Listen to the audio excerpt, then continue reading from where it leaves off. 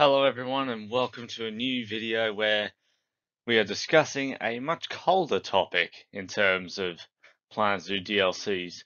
So this is another double up video, much like my Latin America and Central America pack video from yesterday. And today we are discussing the Tundra Animal Pack and the Alpine Animal Pack, both DLCs that could add a substantial amount of highly requested species and a few different and more diverse ideas. So, without further ado, let's get into it, shall we? Beginning with the Tundra Animal Pack, the animals go as follows. Our flagship for this pack is the mighty Muskox, one of the largest of the sheep and goat family, and a magnificent animal I would love to see added in a pack such as this. Next up we have the Walrus, an animal that I have included in the coastal pack idea, but I think it is all well a good pick here, as they are from the Arctic and one of the most iconic animals from the Arctic, adorned with huge tusks and a mighty mustache of a myriad of whiskers that help them sift through the sand of the seafloor to find clams and other crustaceans. This animal is quite rare in captivity, however, but would be a welcome addition nonetheless.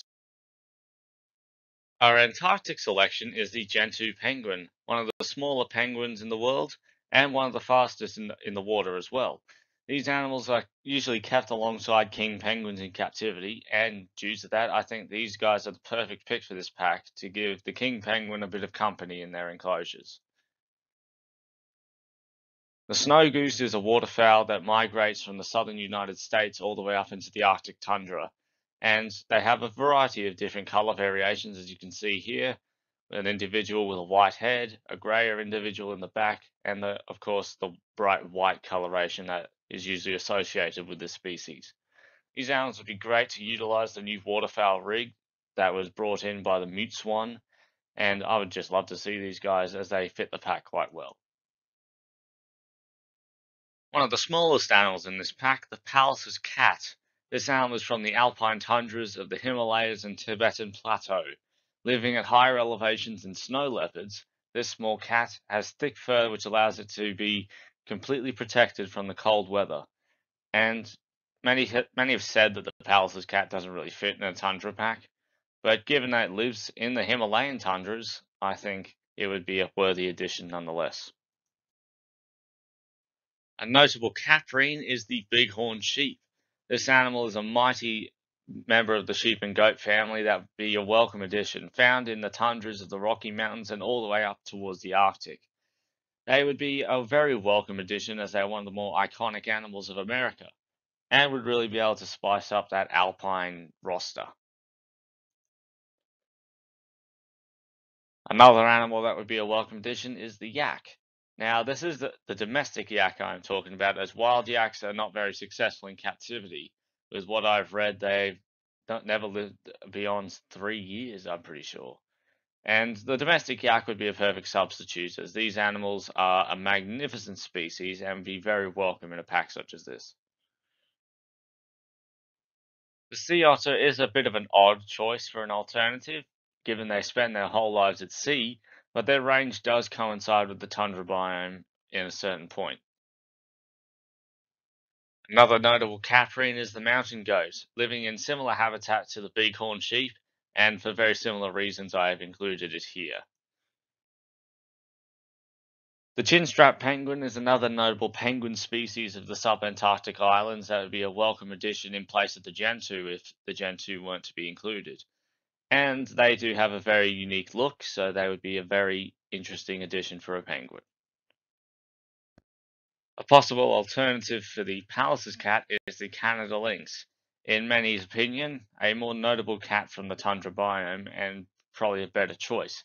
Let me know in the comments what would you prefer, a Canada lynx or a Pallas cat in the tundra animal pack? As for the exhibit slot, I could really only find one choice in the Siberian salamander, a pretty small species, but would be a good animal to be in the exhibit box, as the tundra biome does lack a lot of reptiles and amphibians as a whole. It's mostly an environment for larger animals to tough out the elements, but the salamander does manage to do so as well. Moving on with the free update features, we of course have the new foliage with the Arctic willow, the giant spear moss, the Arctic poppy, tussock grass, and a new feature for animals being hanging hair. Now, hanging hair is something that is added with the muskox and the yak, as these animals are notable with their hanging coats of hair. So I would love to see like ragdoll physics added to certain portions of the hair to give the illusion of that it's actually hanging from the body. Animals that would benefit from this update would of course be the Bornean orangutan, an animal that does not currently have the hanging hair that they do in real life. But also the African lion would benefit from this, as many lions can have pretty long manes, and the hair of the manes does inherently hang from the body. Moving on to my personal preference for a pack, the Alpine Animal Pack. Beginning with the animals, we have the Markhor, a large mountain goat from the Himalayas in Pakistan and northern India. These animals would be a great addition, as they are one of the most magnificent looking of the wild goats, with those large spiral horns, which in mythology are said to be the snakes that they have eaten that have curved out to create those horns. A little bit of fact there. The primate for this pack is the gelada, one of the most notable mountain primates in the world, found in the Simien and Bale mountains of Ethiopia. Their hourglass shape on their chest gives them their other name, the bleeding heart baboon. But they're not actually true baboons, they are a close relative, however. Geladas are well known for their huge gape to expose large canine teeth, as well as flicking their lips up in an intimidation display. The spectacled bear, though I did include it in the Central America pack, is also found here, as I think this animal is well deserving of a place in this pack, and I would love to see it personally.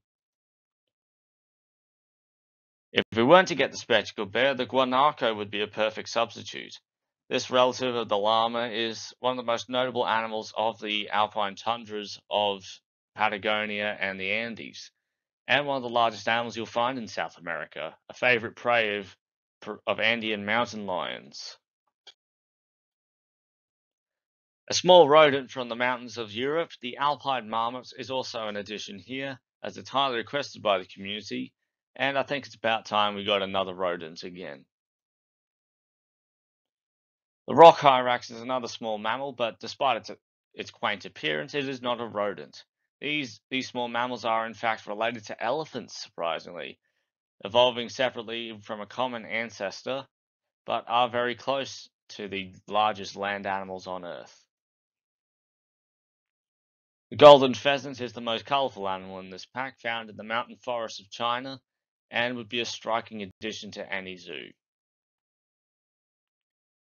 Another possible addition is the Aoudad, or Barbary sheep, a species from the Barbary Mountains of northern Africa that would be a phenomenal addition, as I have seen these animals in real life, and they are just as magnificent as they look here. If the hanging hair feature were to be added, this is another animal that would benefit from it, as they are a magnificent wild sheep.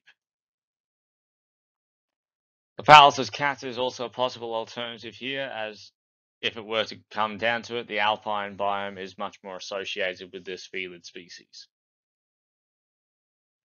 If we were not to get the gelada in this pack, the best possible alternative would be the hamadryas baboon, a highly requested primate by the community and a readily exhibited species in zoos around the world. As this is an animal pack, we move on to the exhibit slots. So first option is possibly the Mangshan pit viper, a very beautiful looking snake from the mountains of China, and a species that you'd probably recognize as being one of the staples of San Diego Zoo. Another possible alternative exhibit animal is the Chinese giant salamander, the largest amphibian in the world, found in mountain streams. And an Australian pick for this pack would be the southern corroboree frog, a brightly coloured species of frog that lives in the mosses of the Mount Kosciuszko National Park. And I think they would be a very cool addition, as I've seen these little frogs in person, and they are also critically endangered due to habitat loss and a chytrid fungus, I believe, is one of their major problems. But these animals would be great to get to more international attention. Moving on to the free update, we have the foliage. So this is the giant groundsel of Mount Kenya, followed up by the giant lobelia, the Ethiopian wildflower, the Himalayan hemlock and the deodar cedar, and the chirpine, followed by moss-covered Andean cloud forest trees with epiphytes. That would be a great addition to create an atmospheric enclosure for animals like the spectacled bear. Andean club moss and cushion moss would also be a great addition to enrich the tundra appearance, as the Andean tundra is very different to other tundras around the world. Their mosses are very different and sometimes more colorful. Some major additions would be the addition of licking salt enrichment. Salt is a very important mineral to all animals, and adding this feature would be great to improving the nutrition of many of the animals in your zoos. Zoo binoculars to give guests a closer look at animals that may be far off in an enclosure would be also a very good addition to enrich the experience of the guests in your zoos. And as Alpine refers to moving up and down slopes, escalators and elevators would help guests to better move through these steep slopes and valleys. But that is all for the Alpine and Tundra animal packs. Let me know what you'd think. Would you like to see these packs? Would you not like to see these packs? Or would you like to see one or the other? Let me know what animals you would put in your ideal Alpine or Tundra animal packs down in the comments down below. And leave a like if you enjoyed this video and subscribe for more. And I'll be seeing you guys in the next video. Bye bye.